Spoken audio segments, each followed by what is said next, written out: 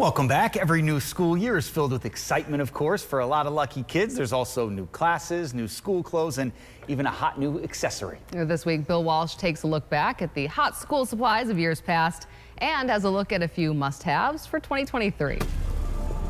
Let's take a trip down memory lane. Anyone remember Superstar notebooks?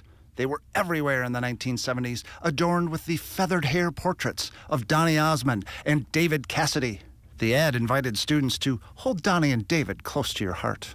How dreamy. Since then, a lot of fads have come and gone. Multicolor push pens, Cliff Notes, Troll pencil toppers. Former students of all ages remember their favorite.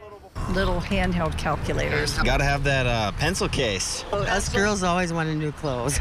This is the important one, Pentel. You know, it's a 0.7 millimeter. The 1980s brought the pinnacle of convenience and organization. Every kid just had to have a Trapper Keeper. After school, snap it shut, take everything home. What could be neater? A date with her.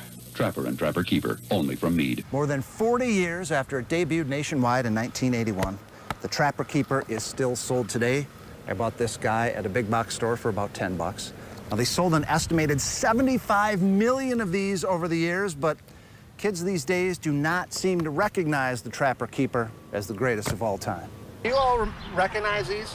Not really, no. Okay, no. I mean, there's like binders. Students of today do have specific things on their wish list this year. Probably feel like eraser highlighters. I feel like I need to always have mechanical pencils because they're just, you have to have them. A Google Trends expert tells us there is a hot school accessory for 2023. Some breakout things that we're seeing in that topic are backpacks. So people are really searching for clear backpacks for school or mesh backpacks for school. That clear or mesh backpack is dominating internet searches nationwide, but maybe not because kids think they're cool.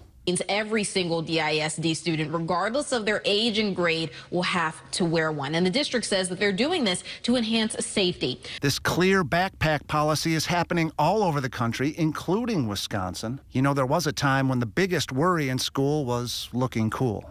A starter jacket. And now parents may long for the days when school supplies could focus on fun and academic success and not their children's safety.